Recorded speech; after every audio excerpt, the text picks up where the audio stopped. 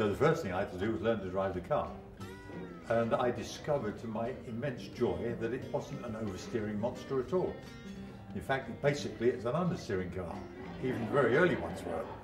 And what you did with it was up to the driver, not up to the car.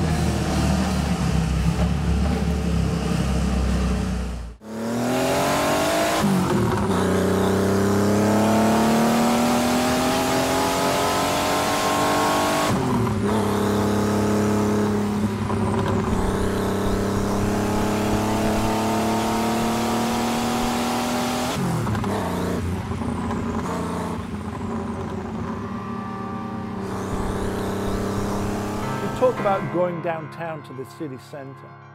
And the city centre in Europe is always a vibrant area. But yet when I first came to LA, it was strange because the city centre or downtown LA, compared to a city like New York or even San Francisco, downtown LA at nighttime is still pretty desolate. It really seems driving around downtown LA at night is like being in your own movie.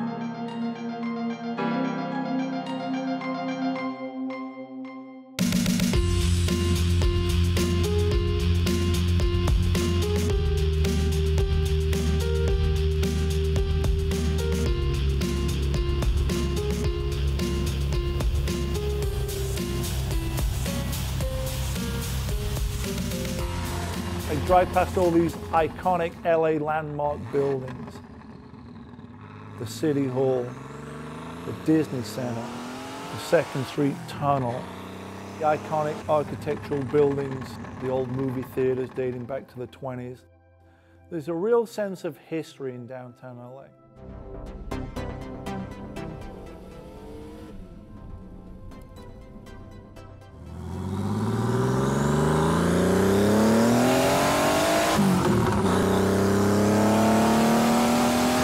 I always thought sort of LA was a flat area, but downtown LA around Bunker Hill is actually pretty steep, and a lot of those roads are pretty fast. Hopping over the 110 freeway undulate. They're not necessarily the smoothest road surface. There's a lot of sort of uneven interactions from one street to another, so the car sort of gets a little bit of a hop, a little bit of a bounce. There's certain times when you think you're going to bottom out or you're going to catch a little bit of air. The turbo is hissing and popping, and the exhaust has got that really, really raspy, throaty sound to it, and it's intoxicating. You just want to pedal to the metal and go as fast as you can through that tunnel and listen to the sound bounce off those walls.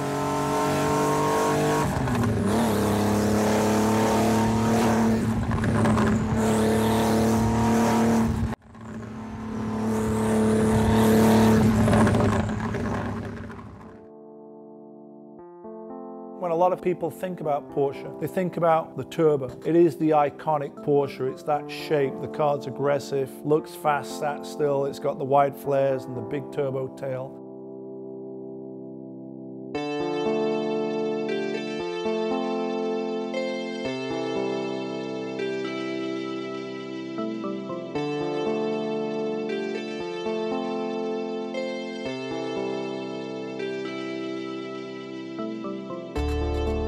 I wanted to do something that hadn't been done before. I didn't just want to emulate a wheel that had been around for 40 or 50 years.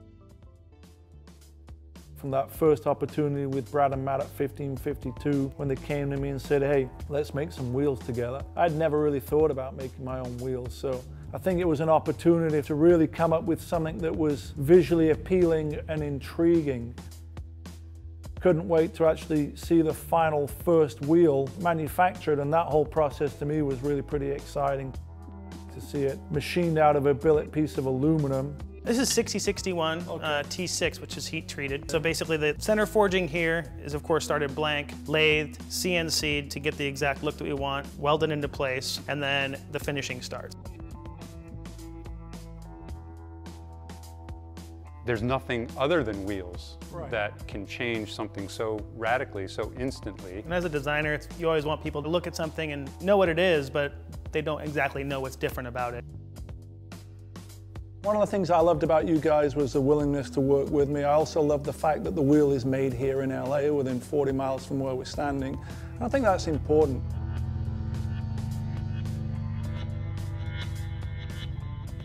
It was a great moment to actually be able to hold the wheel, turn it upside down, to actually look through the wheel.